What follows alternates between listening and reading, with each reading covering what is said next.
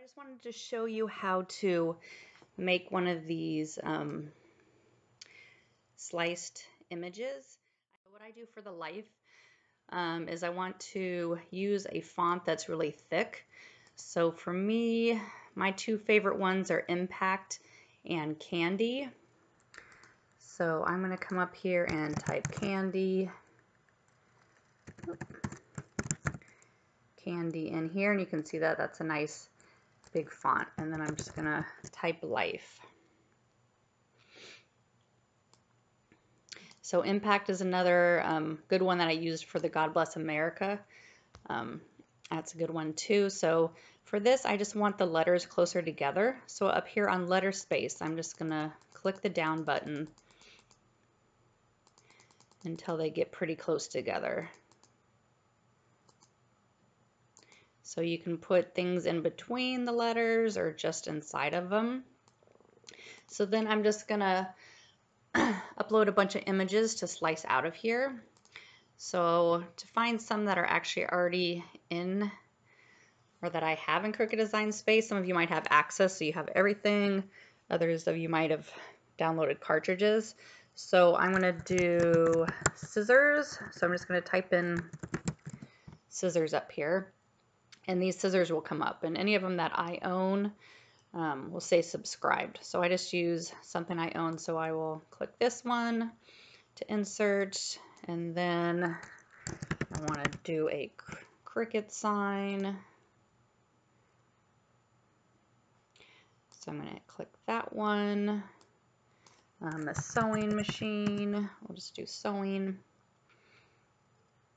So any of these that come up, so we'll click on that one. And then what else did I want? Like a hammer. So you can put whatever you want in here. So I will just put that one in. Then let's see what they have for a thread. So and click that one. And then a drill.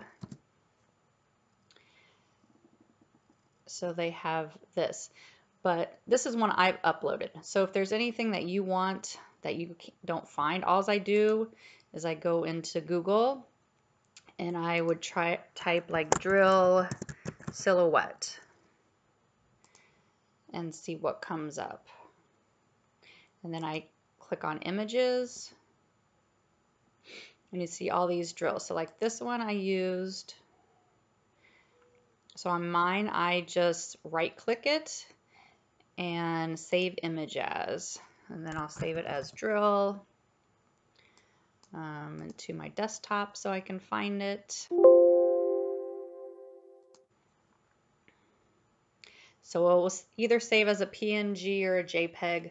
The PNGs already have the background removed, so those are a little bit easier. So sometimes I'll type in drill PNG if you want.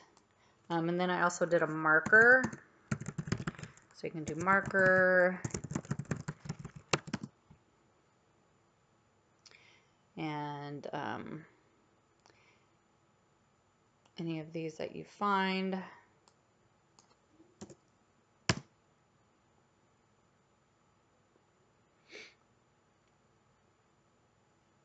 So again, you can click on one and then save the image as, save that to the desktop. So then when you go back into Cricut Design Space, you can go to the upload button here on the left and then click upload image and browse. And then I think I saved it to my desktop. I'll type in drill and open. And so you see the background's already away from here. So I don't need to do anything. I always hit just complex and continue and continue. And then click this, save as a cut image, and then continue. So then if I wanted to upload a marker, I do the same thing. So I'd go to the marker, open. So this one is a JPEG, so I'd have to actually remove the background. So I hit complex and then continue. And then with my cursor, I just go and I click on all the white. So I just keep clicking. You can even increase it there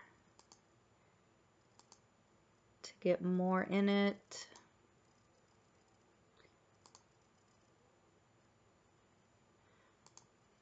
Here. Okay, and then if you hit continue, I will save this as a cut file. So that's just easy way to get silhouettes.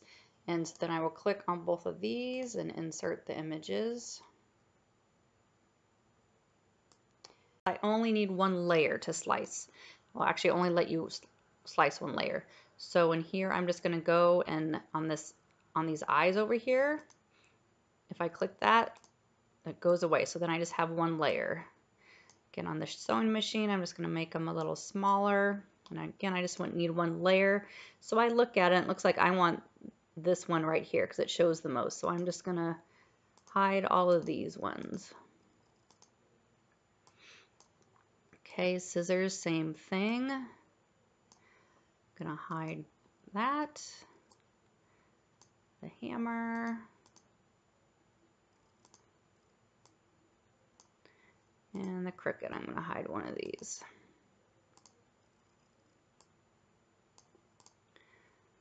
Okay, so the life, I'm just gonna change this so I can see it better. Okay, so then I'm just gonna place these anywhere you want.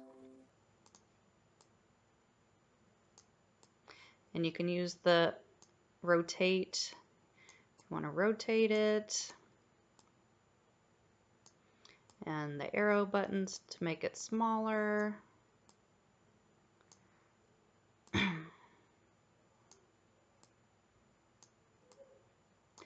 And just keep putting them in where you want.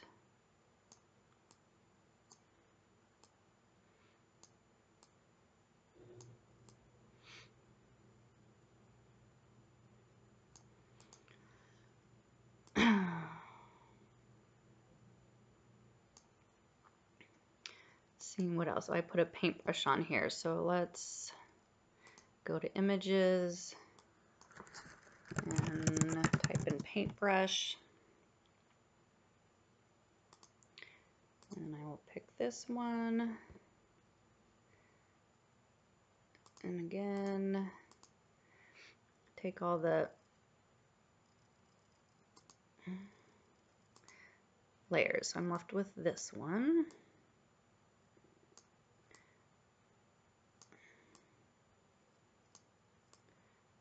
So I'm just gonna stick that in there. Okay, so now to slice them out, you can only do one at a time. So I will just click on this and then I'll hold my shift key and click on the whole thing. And down here on the right side, you see slice. So I'm just gonna click slice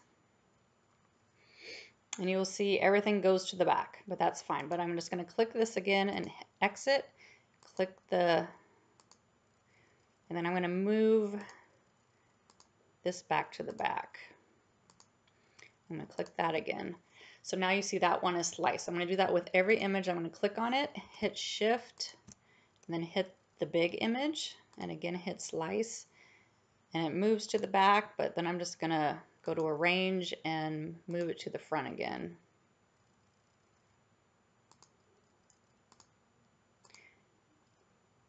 Oh, actually I wanna move it to the back. Sorry, move it to the back.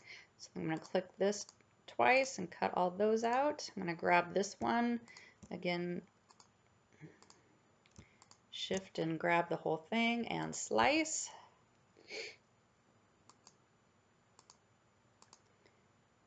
Move this to the back.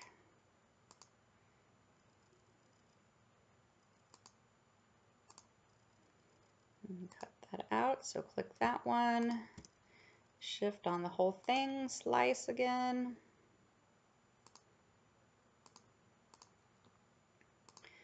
and move it to the back. So I'm just going to do that with every single one of these.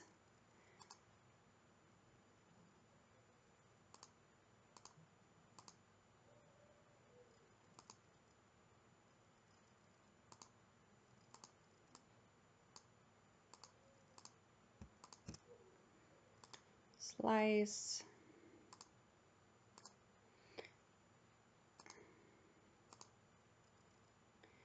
Move to back.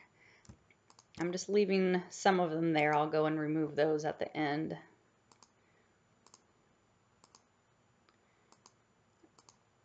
Okay, so that was my last one. And slice. So now if I move that away, I can just put a square around this whole thing and exit. So those all go away. So now I have my life cut out there. And you'll see it's already attached. You don't need to attach it or anything. So then to do Crafter, for me, the easiest thing is to use Word Market. So I have it up here on my tab because I use it so much. It's wordmark.it. And this will show you every font you have on your computer. So picking the font is always the hardest part. So I'm going to type in here Crafter, and then when I hit enter, you will see it pulls up all the fonts that I have installed in my computer. So I go through and I kind of want a script font, so I will go down and just kind of click on whichever one I think I might use and keep going down. Maybe that one, whichever ones that I like.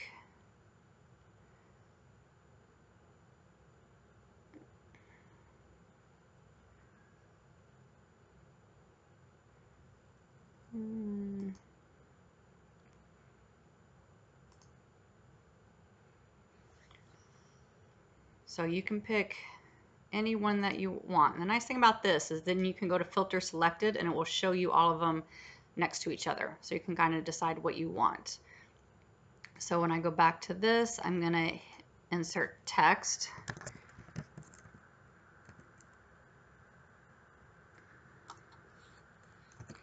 And I'm going to enter Crafter and then go up to my font and say I like the Amistry one.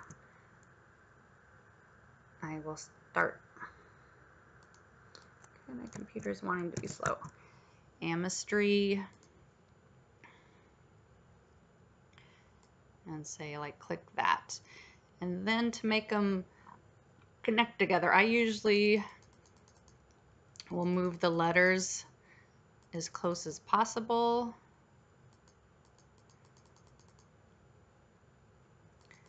First, so I can see these ones are starting to attach, and then I will ungroup them and kind of move them how I want them. So move that a little bit closer. And then you can even go to Word Market and go back and see how it's supposed to look. So I'm going to move that T all the way in there.